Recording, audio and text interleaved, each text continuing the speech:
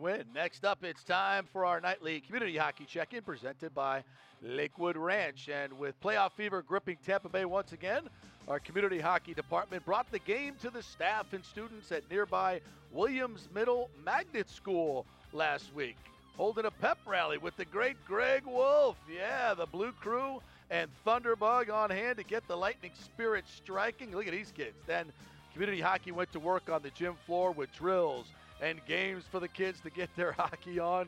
Good times in Hockey Bay, USA. Thanks once again to our community hockey crew, making fans all over the place.